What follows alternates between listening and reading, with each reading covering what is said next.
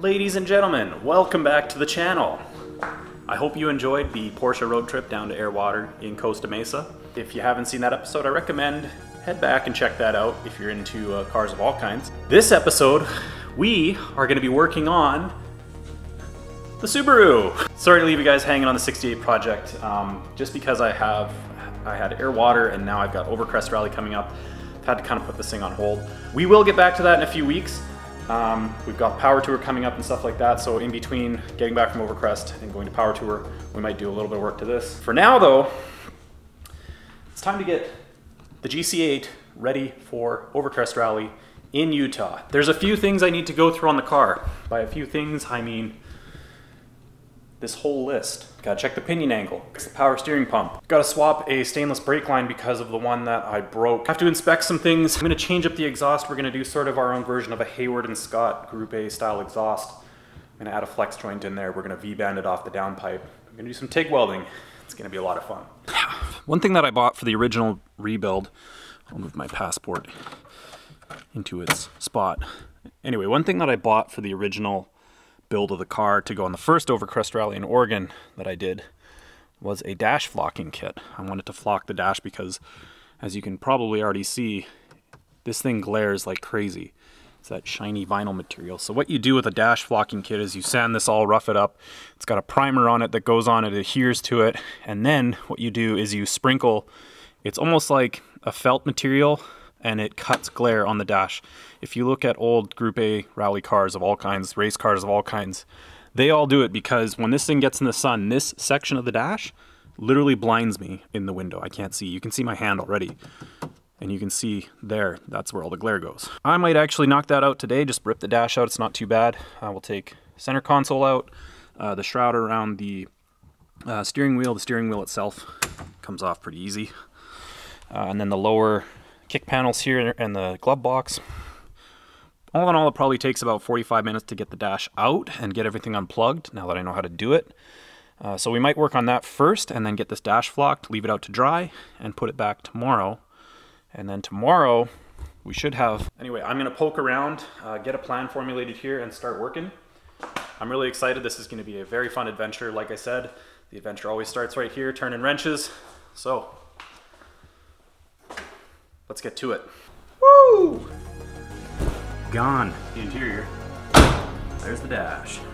So I've had this flocking kit in my cabinet since the last Overcrest Rally back in the fall in Oregon. I bought it from a company called Hard Motorsport, or 6 Overcrest, same company that made my door cards. The process to get this done is pretty simple after the dash is out. You gotta sand it down, fill in any imperfections like cracks or holes. Included in the kit was this little air gun that you fill half full of the flocking material. You hook it up to your compressor at about 30 psi, rub down the entire surface with alcohol, and then you spread out your primer or adhesive, whatever you want to call it. You gotta work fast because it sets really quick, and then you go to town with the applicator. Make sure you get nice even coverage. If you get any low spots after it dries, you can spray it with acrylic enamel paint and then reapply, and it will kind of take care of any bald spots.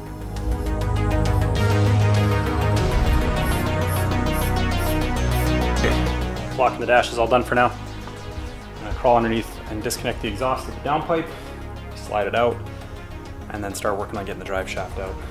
So after doing some research, I found out that pinion angle can make a difference in vibration and harshness in these cars, even though it is a 2-piece drive shaft. I wanted to inspect it, so I did take out the exhaust. It was coming out anyways, and then I worked at taking the lift cover off and getting the drive shaft out to get my digital angle gauge on and see where we were at.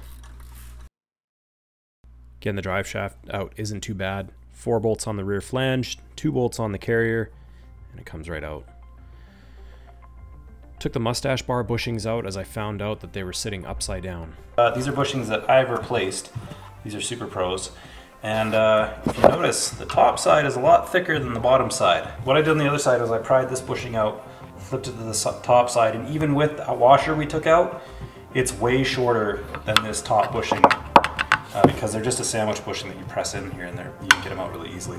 So I'm going to swap these like I did on the other end over there, and that's actually going to rock our pinion angle up just a little bit, and you know, it should help the vibration. In theory, it should. I'm gonna finish this up and then I will see you right back here first thing in the morning. Later. Yo, so we're back. We're gonna V-band this downpipe and work on the exhaust. So I measured my line here. This is where I'm gonna cut directly on the edge of this tape line, and that will be where our V-band clamp will line up with and where we'll weld to. On the main part of the exhaust right there, as you can see, V-band. And I'll have to measure once I get to this side. We're gonna put a V-band here. We're gonna section in a flex joint there. Down here, we're gonna throw a resonator on there, and then we're gonna chop this muffler off, and we have a cool, it's over there, dual tip exhaust tip there. I'm gonna get right to it and start cutting. We're gonna start making this exhaust. So a couple years back, I had my friend Anthony fab up the stainless steel exhaust with a downpipe that came on the original 207 with the car. Anthony's work has held up really well over time. It's taken a severe beating on rallycross, back roads, and Overcrest. The downpipe is pretty worse for wear and the flanges were all warped and bent, so I decided to replace them with V-bands. Tack weld them in place with the MIG welder and then finish them off with the TIG. I was hoping to show you guys all that, but unfortunately I maxed out my memory card and didn't realize and kept trying to record or hit record without actually recording anything. That's what I get for going in between two cameras. Anyway, that's just how rushed I was this week, but got the exhaust all wrapped up and got ready to button up the rest of the car. All right, welcome back. Here's where we're at. The exhaust is fully welded out, except for the exhaust tip, because I have to put it on, put the hangers on.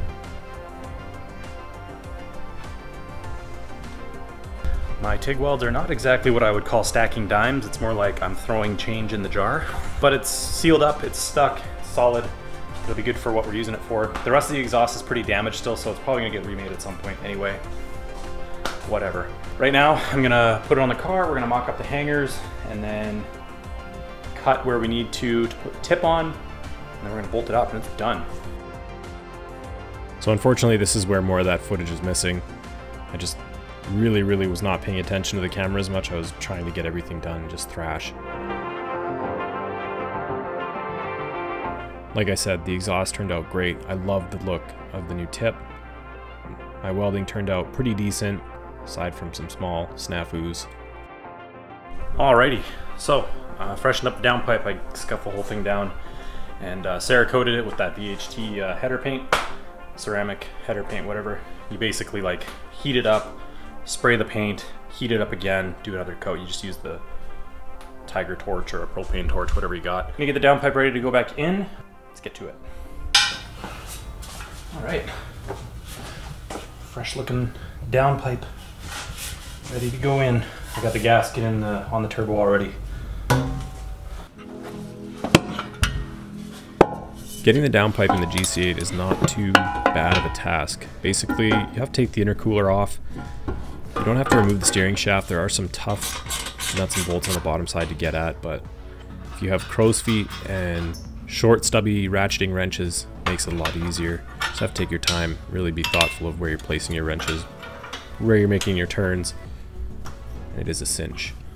Got the O2 sensor in, got the intercooler back in, blow-off valve all hooked up. And it was time to lock that V-band in place for the last time, get it all lined up. And eventually it was time to fire up. I think we can start this up, see how it sounds.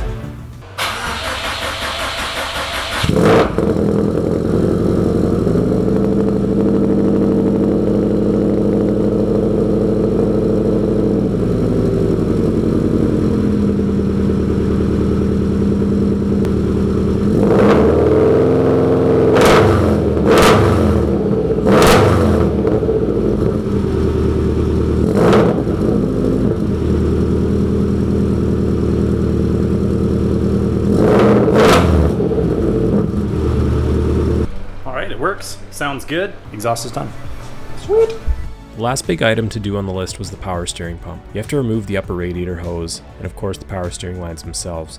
I kind of screwed up because I thought I could take the front bolts off and then just remove the pump itself, but you actually have to take the entire accessory bracket off the left side from the alternator. Once I figured that out, everything was a cinch. Pulley came off, everything else came out. The bolts were all lubed up from the ATF leaking out of the power steering pump previously, so they weren't tight or hard to get out. The whole housing and everything came out. We got the new one in. We're good to go. Alright, power steering pump is done. I got coolant in the radiator and the overflow and everything. Not the overflow, the expansion tank and everything. It's not fired up and bleeder right now. Kiddo's sleeping. I'm not going to wake her up. So I'm going to call it a night. I am pretty happy with how far I've gotten. I have literally a brake service, an oil change, not oil. And I gotta weld something in I gotta weld those tie downs that I made for the trunk, which I'll show you at some point. So I'm gonna throw this belt back on and go have a beer.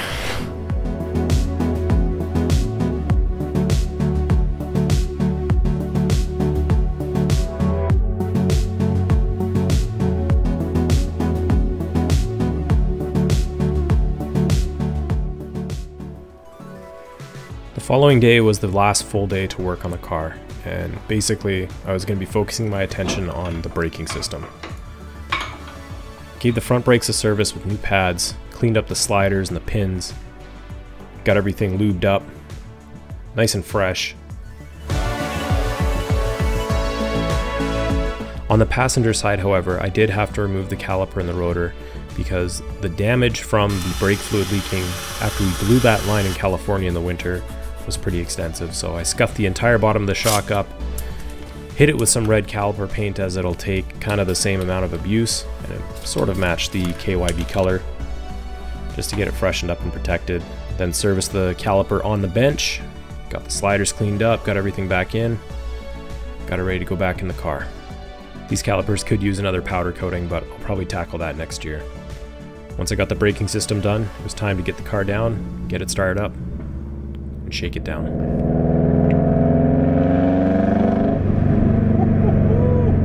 This thing sounds good. It's loud, but it sounds awesome.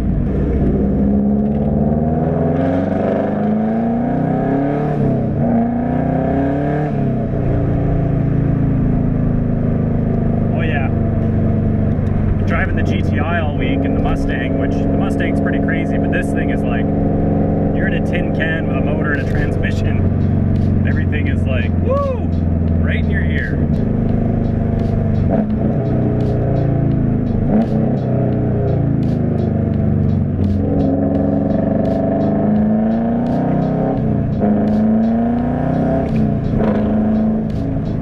After a highly successful shakedown, I had to stop.